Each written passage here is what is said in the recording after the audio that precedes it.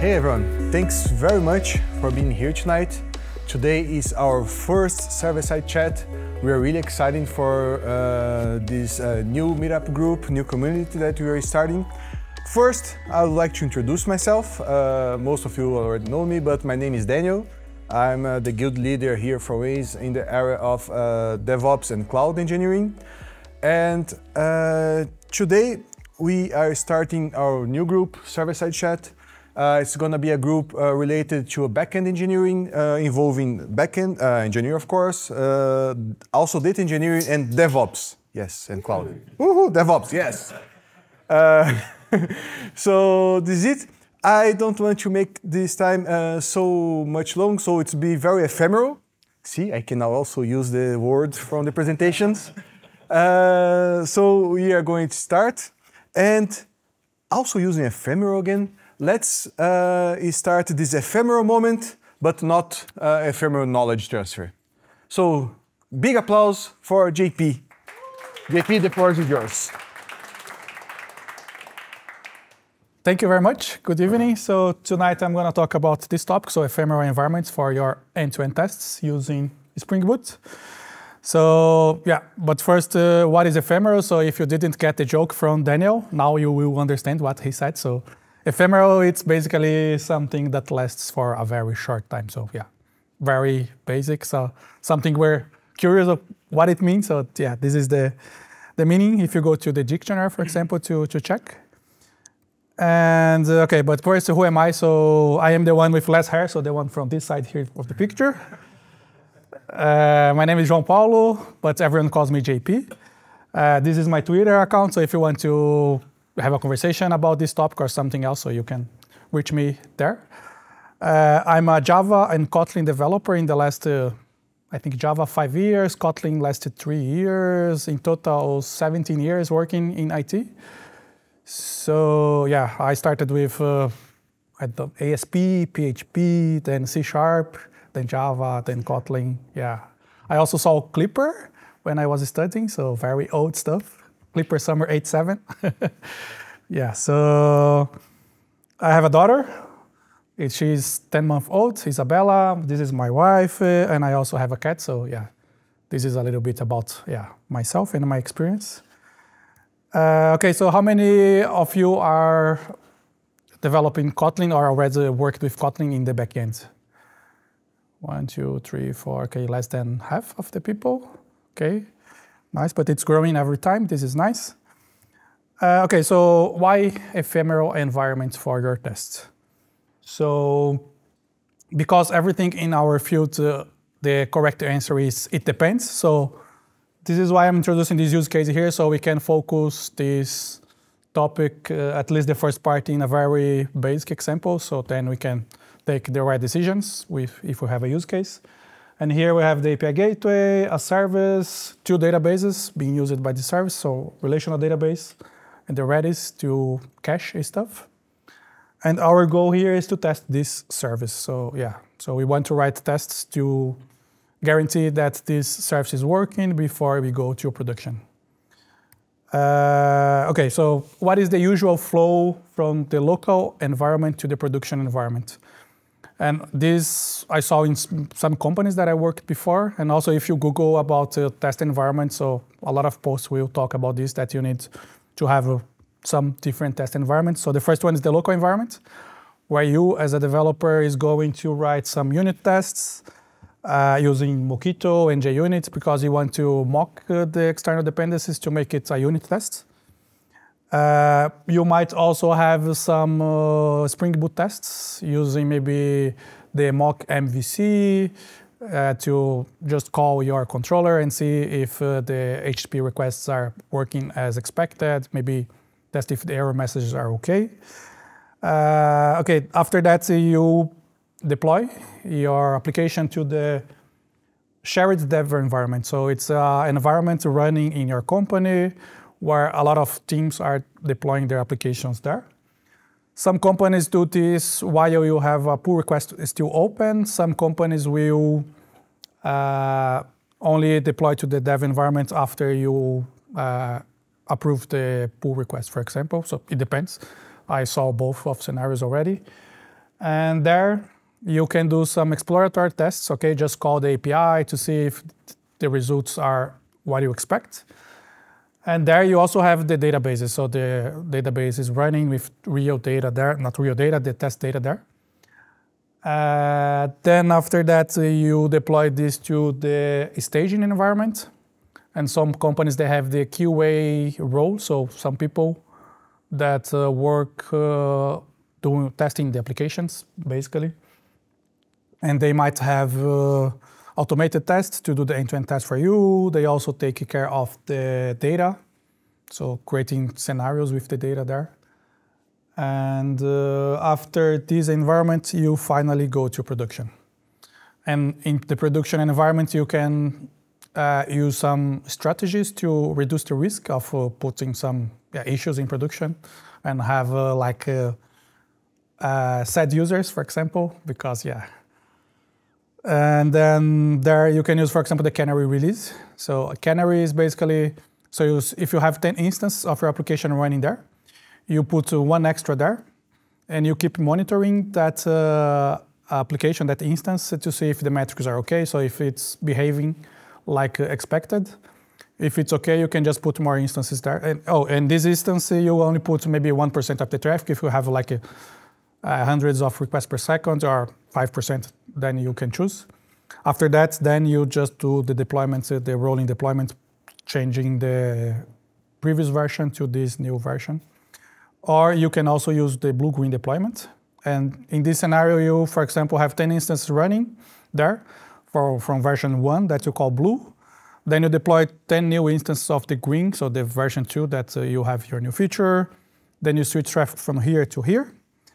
And if something goes wrong, you can just switch back to here because this is still running. So this is very fast. So this is a way to recover as fast as possible in the production environment. So this is really nice. And of course, this is the best environment to test because this is production. So all the real data is there. But don't tell your boss that you are testing in production. Tell, I'm going to validate something there because they, might get it wrong if you say that you are testing in production.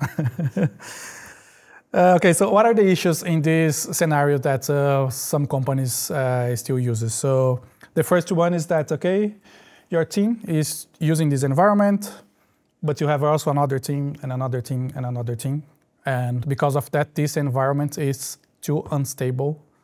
And you don't have control over the data that is there. So you might spend maybe 3 hours creating a test scenario. And then when you are going to use that data, maybe another team already consumed that data. So this is really, really, bad because you are basically wasting time instead of doing something productive. But of course, here we have one service, 2 databases, but in reality, some companies, it's like this. So a lot of services with a lot of teams. And some companies are more like this than so big companies. So this is a very complex environment, so really difficult to maintain. And this is one of the issues. And besides that, those environments also cost money. Of course, this one is production, so it's more expensive, but this is the one that is also giving money for the company. So this is why. But those still cost a lot of money for the companies, of course. So let's start. Then just remember, so this is our use case that we're going to see here in the demo. And our goal here is to remove this environment. We could also remove the second one, the shared staging environment, but for now, let's focus on this one. And to do that, to improve the reliability, to go to production with more confidence, we want to bring to the local environment some end-to-end tests and the databases that we have in the dev environment. So this is what we want to do here. Okay, so let's go to the demo first. Okay, so this is the use case number 1. If we see here in the pom.xml, I'm using Maven, and the language that I'm using here is Kotlin. I'm going to make it bigger. So so this is just a Spring Boot application. Here I have my source code.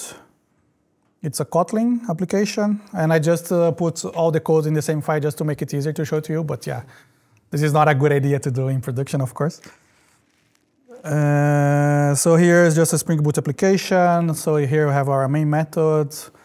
Here it's my table, so that I'm mapping to the Postgres database. So I have an ID, the content, the created at, the repository that's gonna retrieve data from the database and put data there.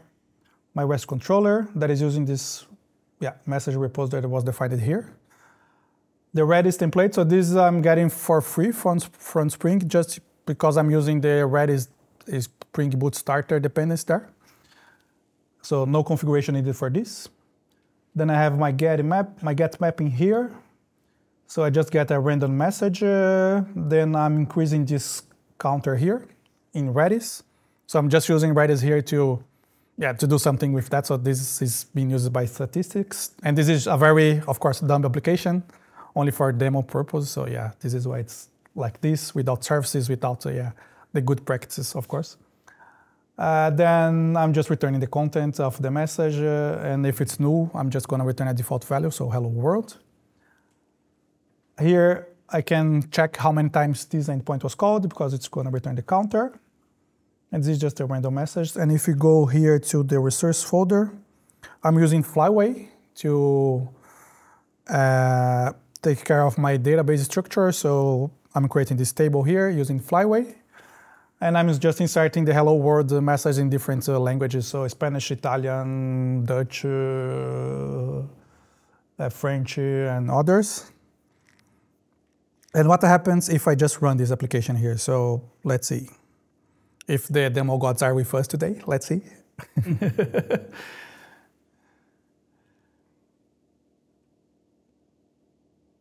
So here we can see that something is happening. So it's basically, oh, it was too fast to show, but here we can see that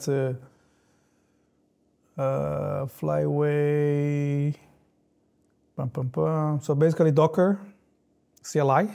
So our application is communicating with Docker, and it's starting the two databases that we have as a dependency here. So if I just go to the browser now, let's open the browser. And if I go here, localhost 8080 hello, we can see Italian, Dutch, Portuguese, so it's working. And if you go to the statistics endpoint, so the connection with Redis is also working because we can see the counter here. So both integrations, so without any configuration, Spring did a lot of magic for us because we have this dependency here.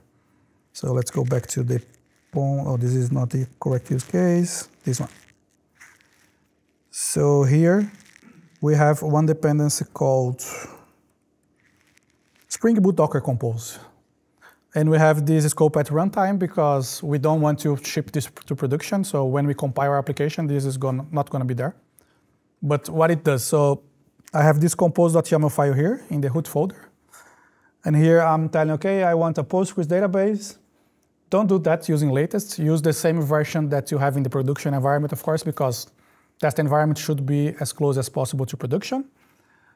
Just some configurations about my database, the port that inside the container is being exposed.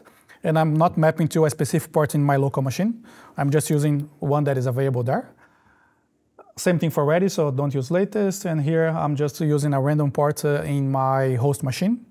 And then Spring Boot can just create a service connection. And it's going to be available in my application to be used at local development or at a test as well. And yeah, this is really nice because it speeds up things for us. And of course, we can then have the same version, the same databases that are running in production. Some people like to use E2E for tests or for running it locally, but you might have issues in production because, yeah, maybe you are trying to do something locally, and in production, yeah, it's going to behave a little bit different. Okay, so what happens if we run our tests? So here I have only one test. So let's put this here. So just a test that should return a message. It's a Spring Boot test, as you can see here. Running a random port. I'm injecting the test REST template just to do the API call and checking if it's okay. So if I just run this test, what do you think is going to happen? Is it gonna succeed? Yes. Or it's gonna fail? Succeed. Succeed, okay, We let's see. believe in you. I don't believe in me. Let's see. And it failed. Why? Because to use the Docker Compose in the tests, we need an extra configuration. So if you go to the resource folder here, and I uncomment this, so we need to tell to this dependence, okay, I also want you to run in the tests. So basically compose skip in tests to set to false. Now it should work. Then if you just run it, and it's green now. So what happened? So same thing when we run the application locally. So Spring is going to start all the containers that you have defined inside your Docker Compose file. And after that, it's going to start your application, then run your tests. So this is really helpful. And this way you guarantee that you are running the same thing when you run the application locally to do some exploratory tests. Also when you run it in your pipeline. Because if you just run a Maven verify here, it's going to do the same thing. It's going to start all the dependencies, then start your application, then run the test. So you can just configure in our pipeline the Maven verify command, and it's going to be running the same way that you run in your local machine. So this is really nice, really cool. So without much effort, you can do this with this dependency. But of course, in a real application, we don't have just one or two database connect to our application. We also have, before that, I ignored the API gateway. So in the first picture, we said, okay, we have an API gateway that serves and two databases. But in this test, I'm calling my application directly without an API gateway. So how can we also include this in our tests to make it like end-to-end, so from the gateway until the database? So this is why you have the use case number 2 here. It's still the same application, so the hello, not this one, this one. Just the hello. The difference now that we are receiving this X custom header is just something that the API gateway is going to send to us, and I can just log so we can see that the header is there. And then I have changed this application a little bit. Now it's a multi-module application, so this is why I have app here, then the gateway. And if I open the pom.xml, we can also see, okay, that we have 2 modules there. And the gateway that we have here, it's just a Spring Boot application as well. It's a very dumb API gateway because, this is just for example. Oh, let's make it bigger maybe. Oh no, it's already there. So I have the hello endpoint that's going to call the hello in the real application and just going to return the result here. So this is what it does. And this is also included here in the Docker Compose. But as we can see here, this is going to build a Docker image that we have in the gateway Docker file. That is this Docker file here. So this is a multi-stage Docker file. So first we build our application inside the Docker image. Then we copy the jar file to another Docker image so we can run it there. So, and then with this Docker file, we can tell Docker Compose, okay, I want you to build this for me and run this as well and expose this in a port. Here I'm using a specific port because the Spring Boot Docker Compose dependency only has this automatic integration with some databases and messaging systems. So in the documentation, they list all of them. So I'm not going to get a service connection automatically with this service. So we need to configure our application. Okay, this is the part of the dependency, for example. This is why I'm using a specific one here. And also, this is a difference. So in the other ones, we don't have these extra hosts here. This is necessary because the gateway is running inside Docker, but our application is running locally in our machine. So we need to tell, to add this extra configuration to tell that the gateway can call the host machine. And this is how we do that. So this is just a name that you can choose. I choose prox host. And then you should map this to the host gateway. So it's basically telling, it's kind of a DNS. So you say, okay, this name here should go to the host IP address, something like that. Then, of course, in the gateway application, instead of local host, I'm also using this name here. Because then, okay, it's going to go to the to the host machine instead of calling localhost inside the container that is kind of a virtual machine. And yeah, so let's see what happens if we just run this application. Not this one, the app. This is probably going to take a little bit more time because it's going to build the... Oh, I forgot to do something, then it's going to fail. So first, let's stop the previous one. Otherwise, it's going to complain that's running the same port. Use case number 2. Okay, now we can just run this application. And again, this is starting all the dependencies. Oh, it was really fast. It might have something wrong. Let's see. Oh, no, it's there. Oh, yeah, of course, I did. I ran this today, so then it's already cached, then it's really fast. So this is also something that is nice. So first time it can take some seconds, maybe a few minutes, but then the next times it's really fast. So here we have the Redis, Postgres, and the gateway running. And if you go back to the browser, instead of calling our application directly, we call the gateway in the hello endpoint, because this is the only one that I have exposed there. Then it's also calling our service. So Portuguese, Dutch, English. And if we go to the logs here, we can also see that the header, it's there now, so it's not empty anymore. Because here in our gateway, we have it hard-coded here, okay? So also send this header with this value. So this is a way that you can also implement things that are in front of your application in this kind of test. So this is really, really cool. But of course, this is just part of the story, right? Because we have also more complex scenarios than that. And a very common scenario that we might have in those days, it's the calling a third-party service. So yeah, the services, they don't exist by themselves anymore. You need to call other services, maybe to consult, to get information from another system. So how can we implement the third-party service? Here, I have chosen to use a different approach than the gateway. So here, as you can see, I only have a JSON file. I know that DevOps people, they don't like JSON or YAML, so, but yeah. But for simple stuff, it's nice. Yeah, complex stuff, this is a nightmare, of course. But if you have just a simple thing that you need to get a response, a request and a specific response without any logic, this is nice because this is using wiremock. And you can just tell wiremock, okay, this mapping here, so every time that I receive a request, get request in this URL, you just return for me a 200 with this body and those headers. And here in the Docker Compose file, we are just using the wiremock image. And also mapping this folder here, mappings, to the internal folder inside the container. Then it's gonna just work as expected.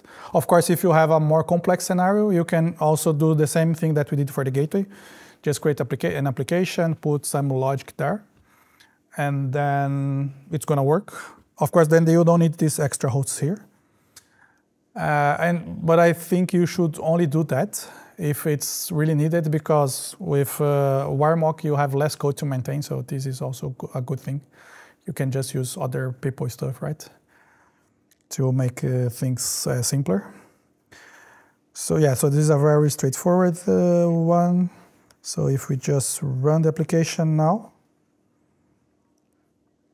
Oh yeah, and the application now changed because we have also the goodbye endpoint that is calling a REST template that is configured here. So this is the third-party REST template that is calling the port that we have defined there in the wiremock.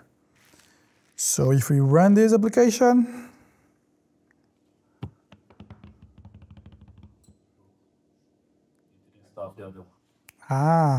you learned it fast. Oh, it stopped already. So something is, so let's close this, the use case 1, use case 2, we don't need anymore.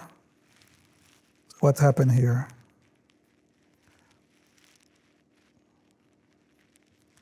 Oh, it was driver failed, external connectivity endpoints. Oh, it's already. Ah, okay. I have something running on this port, so we can just do something like queue port 990. Let's see. It should be okay. Maybe. Let's see also the Docker. They are still running there.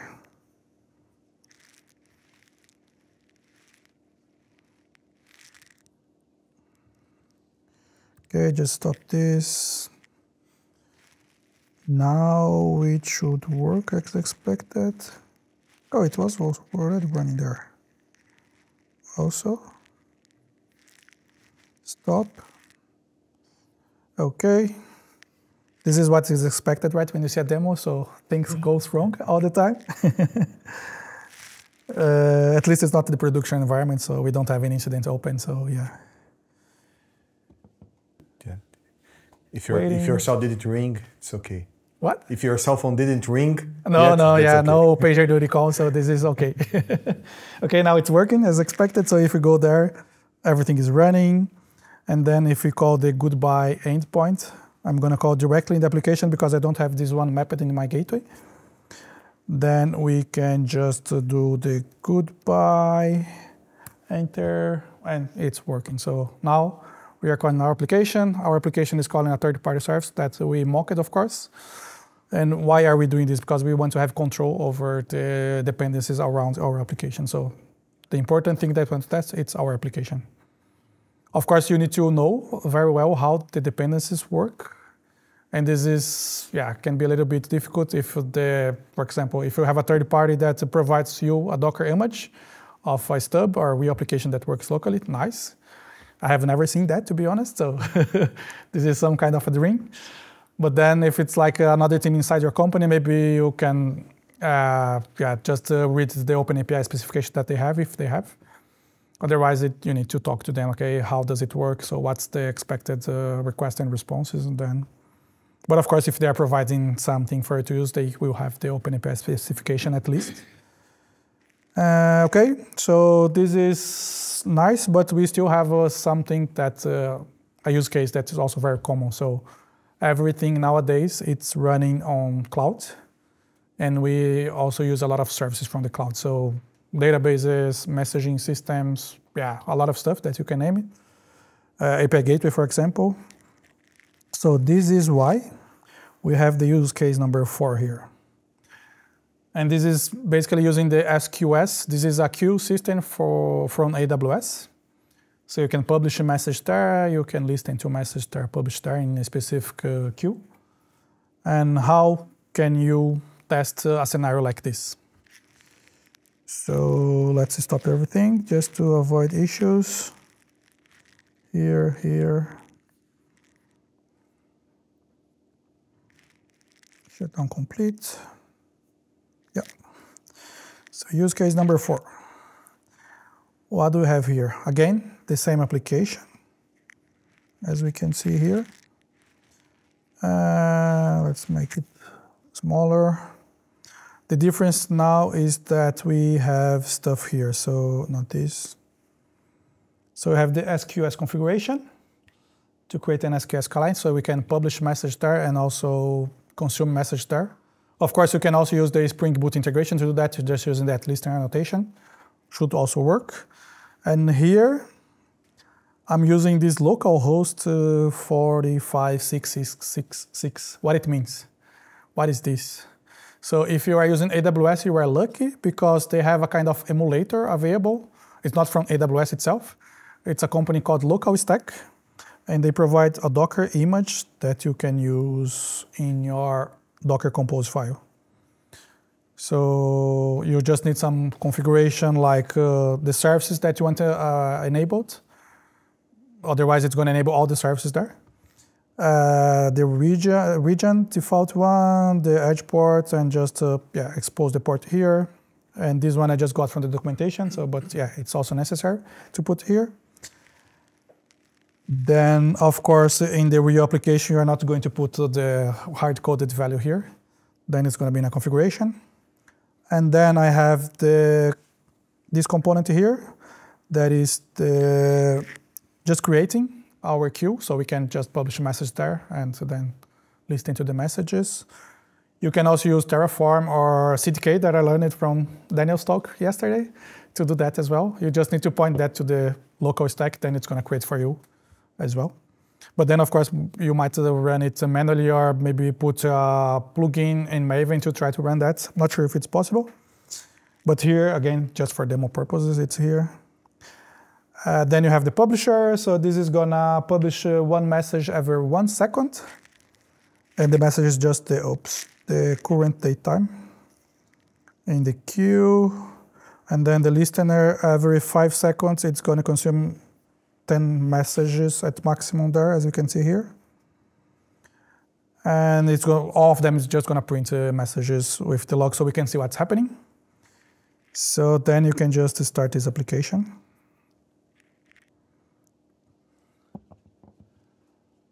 And here stuff is happening. And one thing that I saw in some of the examples here, they expose a lot of ports.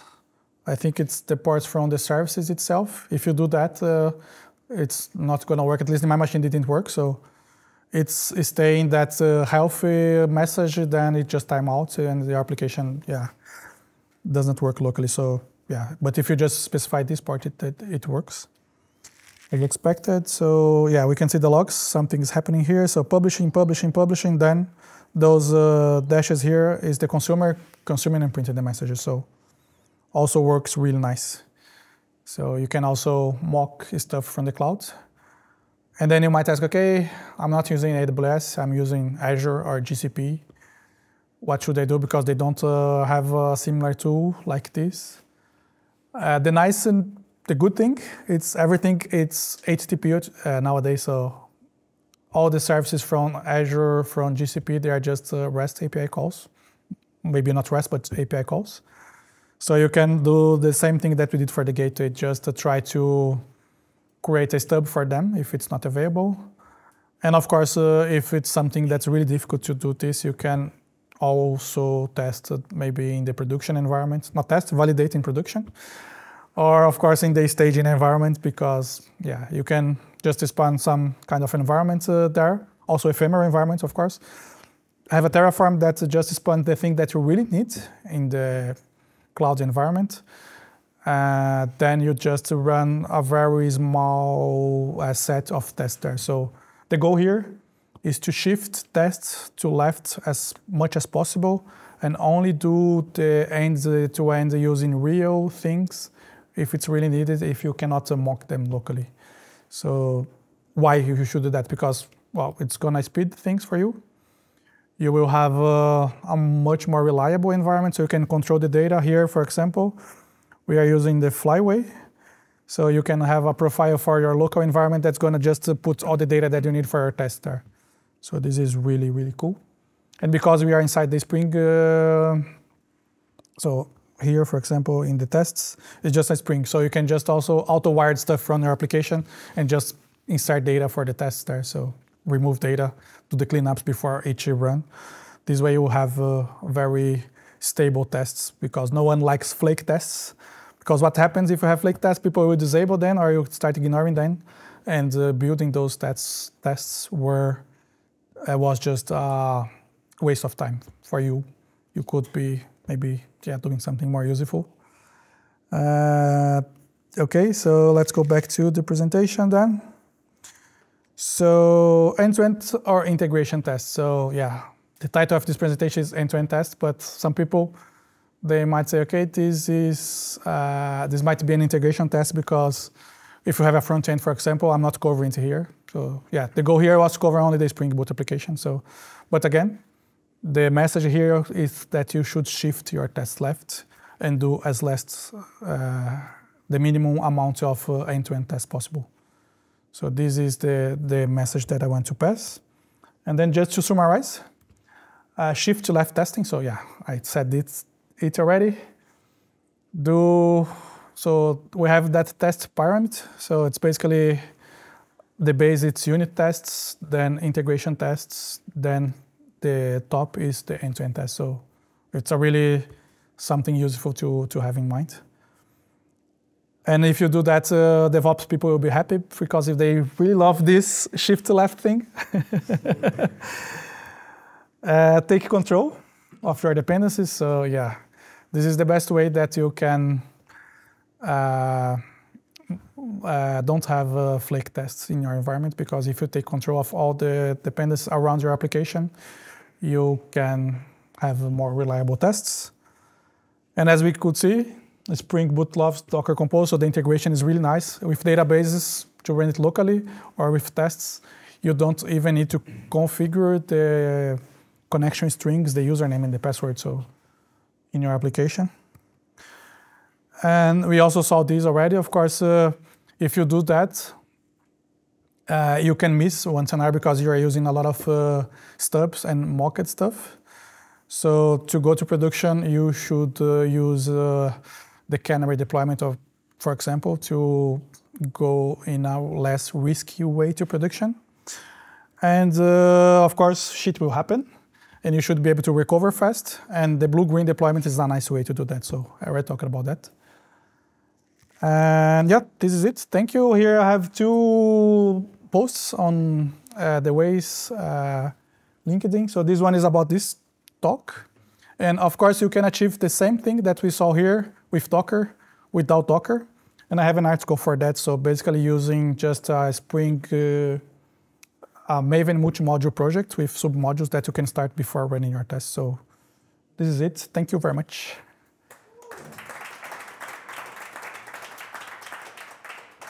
Thank you very much, JP. We are going to start with a round of questions, but I have the first one. Okay. Can I do it? Yes, sure. Coming from DevOps guy. Okay, okay. What should be more ephemeral, those environments or my hair? No, okay, no, just kidding, but... this one's difficult. This is difficult, right? Yeah. Any questions from the audience? So, and now I'm really happy that I have this microphone, so I can give it to you. Yeah, so nice presentation, JP. Thank you. My question is, does love between Spring Boot and Docker Compose started in recent versions? How can we achieve that like in older versions of Spring Boot? Is there another way to have ephemeral tests like that?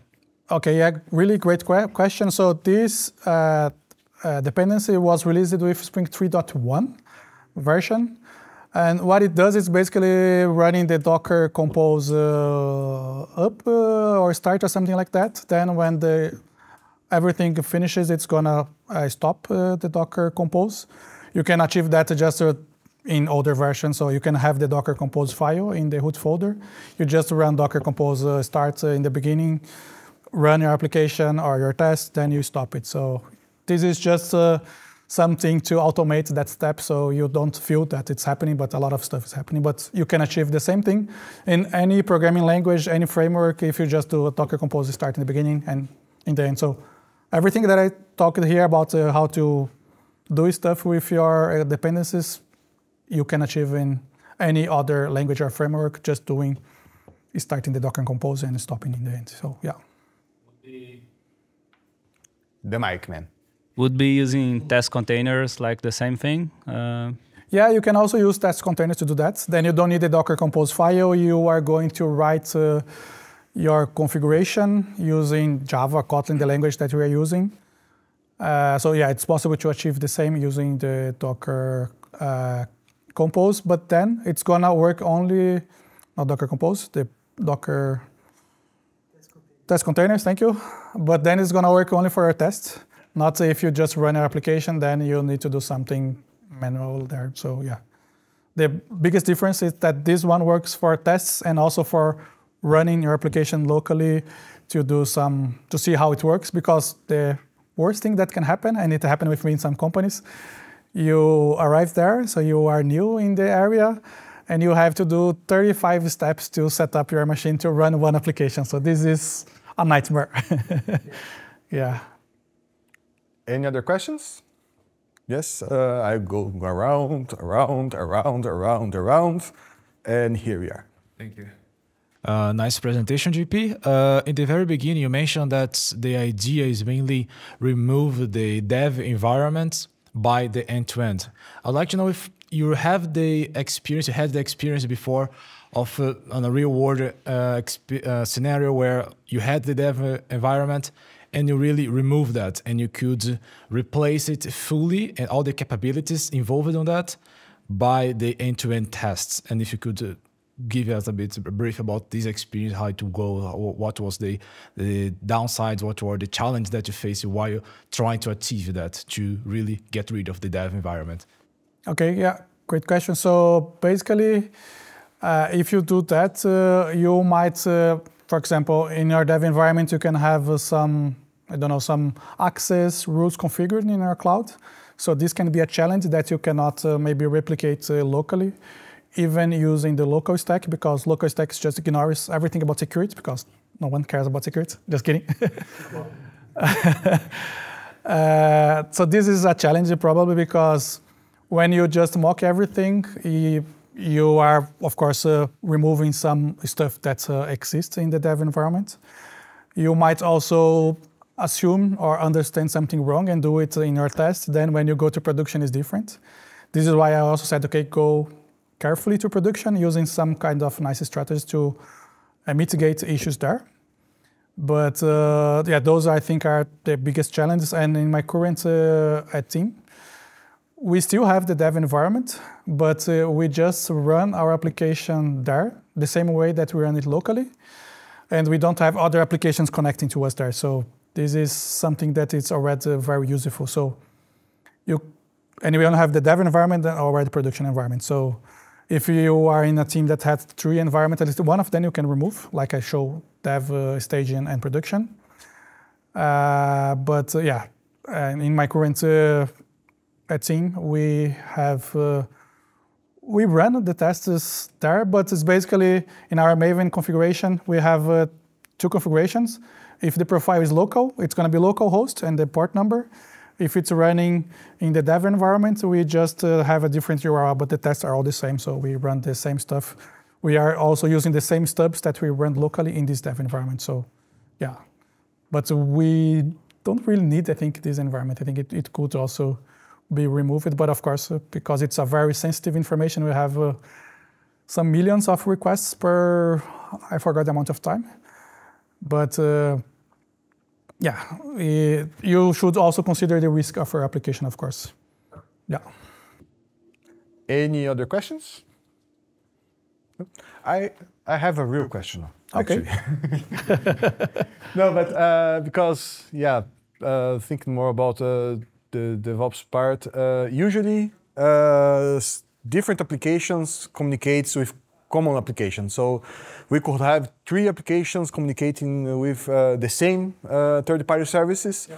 And then if I need to implement the stub, he needs to implement the stub, every team needs to implement the stub. So is there a way to put this in something common that people can reuse it between teams or something like this? Yeah, sure. Great question. So thinking about this specific scenario where we are using Docker, a really nice way should be, okay, I'm a team that I'm providing APIs for other teams. So I can create my own stub and publish in a Docker container registry of your company, for example. Then you just write a nice documentation so others can see, okay, I can just use that stub from that team. And usually in my current team, we have stubs that we provide to other teams. It's not using Docker because we are not running inside Kubernetes or Docker stuff. We use something different. It's called Clouds. I will remember the name, but it's something that a few companies still use. Then, yeah, this is the way that should be. So in a perfect world, if I'm providing a service for you, I also provide the stub or the application in a way that it can run locally. So it can be also the real application if it's possible, if you don't have a lot of external dependencies, of course. Then you can just publish there and people can consume your Docker image. Really nice. Any other questions? No? So I would like to ask, again, a big applause for JP. So JP, thank you very much. Oh, I have a gift for you. thank you. And I would like to thank again WAES for hosting this event and also for sponsoring it. We're gonna have some beers and pizza now. And also, I'm gonna stay away from the QR code because I'm a big one. Also, I'd like to invite everyone for already the next event that we're gonna have. It's gonna be on April 18th here in Eindhoven. So forecasting and optimization in the energy sector to be really nice. Hope I can see everyone in the next meeting. And I think that's it. Thank you everyone, and let's go for the drinks and pizzas.